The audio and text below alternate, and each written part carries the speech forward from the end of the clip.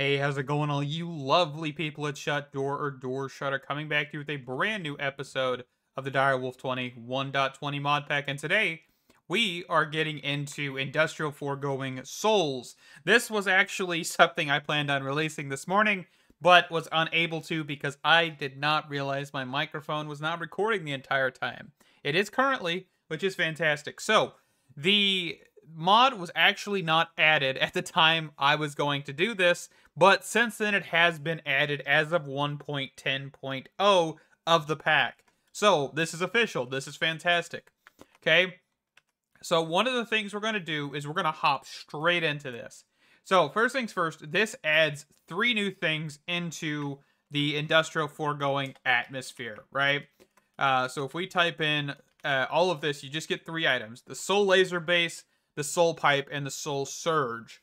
The Soul Laser Base is basically like a fluid laser base or an ore laser base. It requires a blue lens to extract a soul from a warden. Okay, so big question. How do you get the warden? The warden can actually be picked up with a mob imprisonment tool. So that is awesome, right? You can pick him up. You can then take him wherever you need to. And then that way you're able to extract his soul. So that's that. I've tried a soul vial. That is blacklisted. So I just went ahead and made a mob imprisonment tool. So the soul surge is 4 echo shards, 2 plastic, 1 piston, and stone. The soul laser base is 2 diamond gears, skulk catalyst, advanced machine frame, 2 iron bars, 2 plastic, and a skulk shrieker.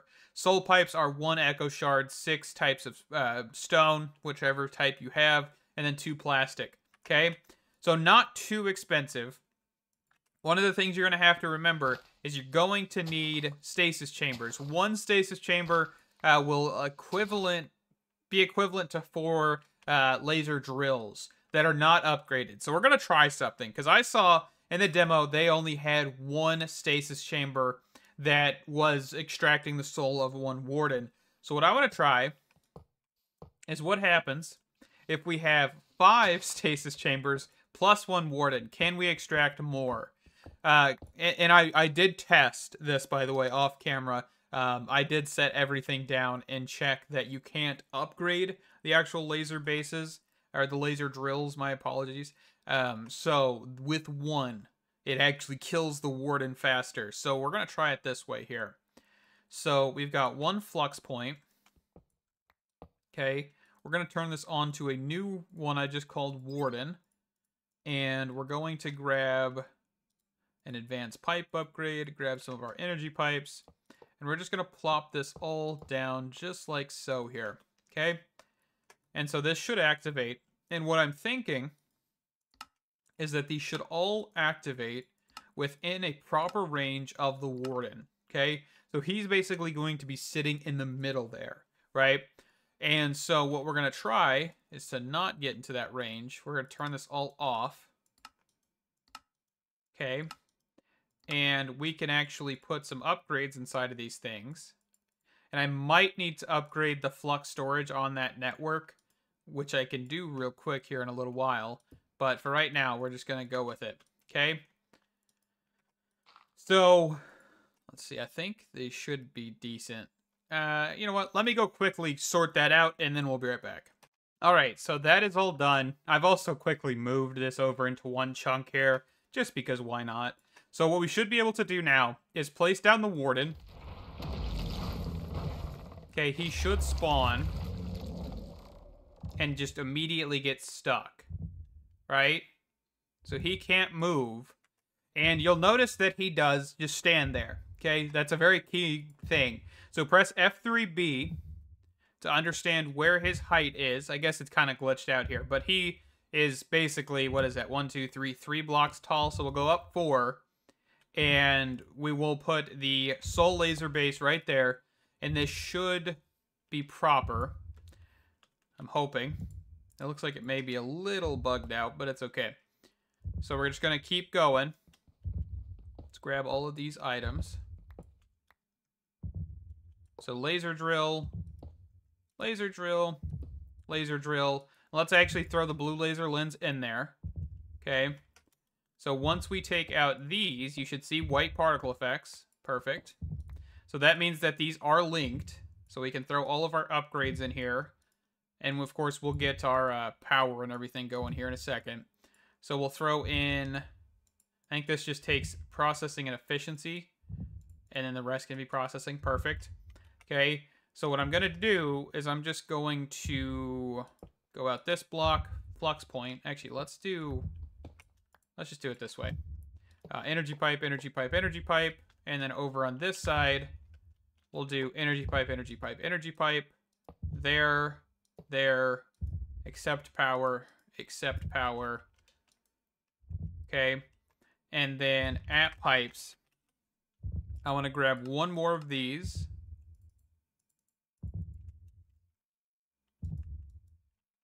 So we can actually take more. And this is not functioning.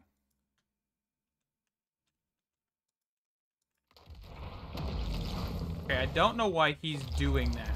He's not supposed to come out of the ground when I drop this.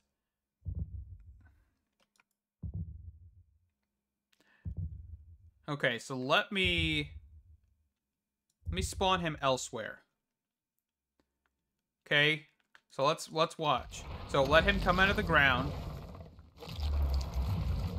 Okay, so he spawned. His hitbox has changed.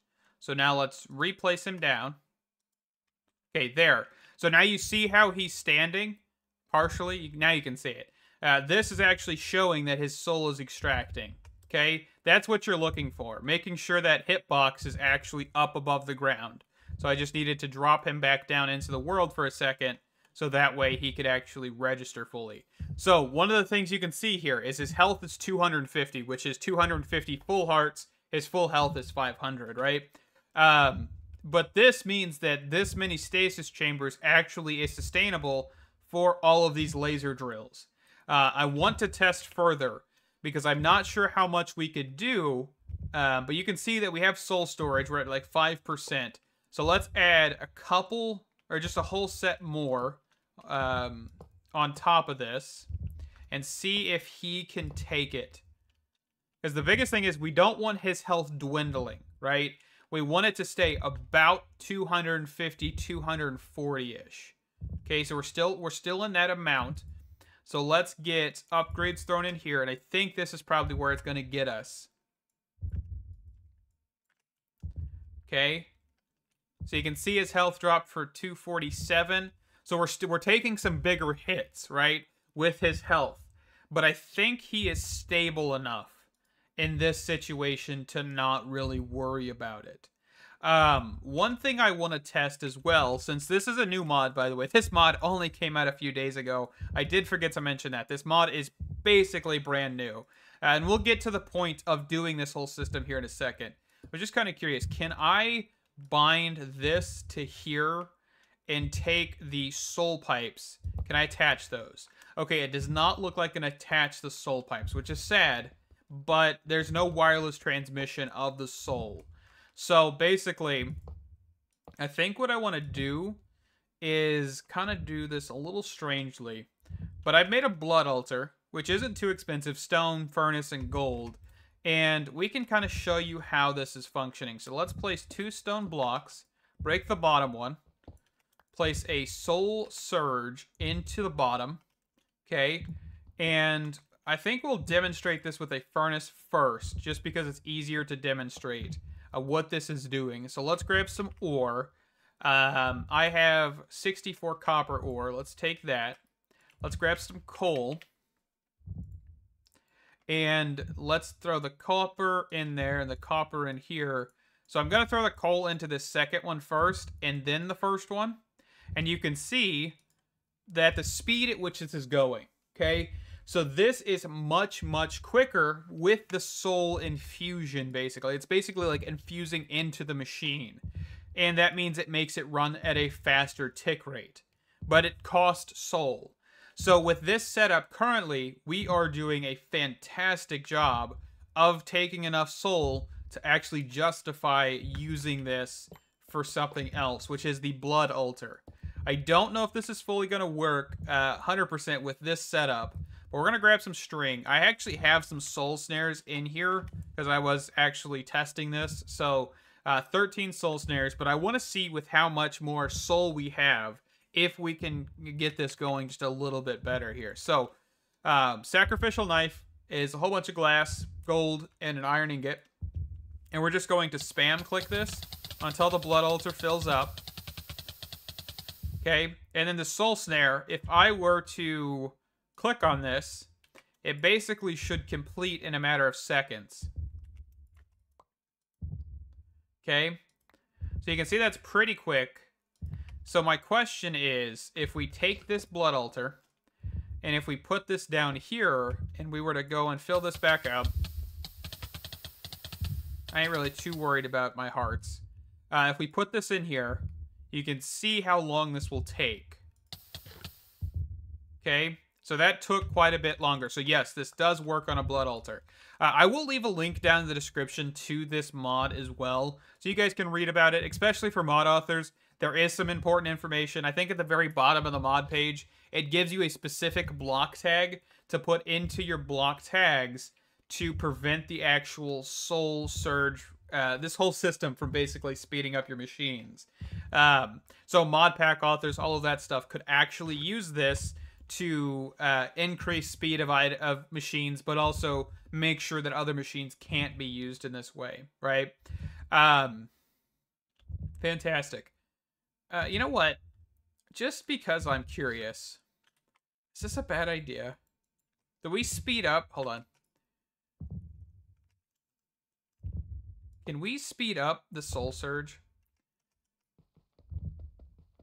Is there a way to try and connect this? I mean, technically, we could take out one of these laser drills for a second, just for science. For science, I tell you, for science. Okay, put that there.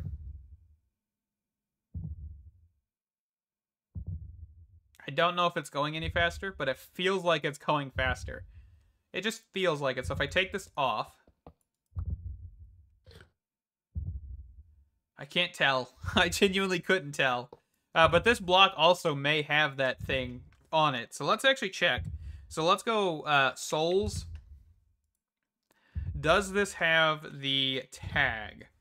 Oh, actually, we want the shown privileges there, the shown advanced tooltips. No, actually, this does not have it on there. Kind of interesting. So I guess you could technically speed it up if you wanted to go that route. You could speed up your soul laser base. I mean, really, you can. It wouldn't be too difficult because you don't need these laser drills on this level. You can have them on this level or this level, and you would be fine. You can also put them, I think, like right up here on top. So you would be fine in any direction. Okay.